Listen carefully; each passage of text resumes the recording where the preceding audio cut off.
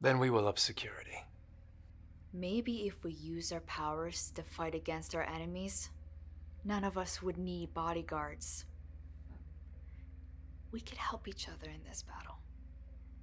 Not just sit back and hope we aren't next, or the guards will protect us if we are. We were born with a gift. A gift that could easily help our people, but you all refuse to see it that way. Instead of having useless arguments about how to stay alive, we should take the fight to them. We used this power before. We weren't dying off, and we didn't have enemies taking us out every chance they get. What are you proposing exactly? It's like you didn't hear a word I said.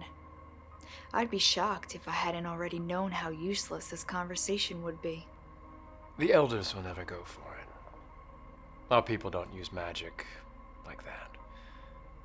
We have nothing to help us fight against the Nightwalkers with. Sure we do.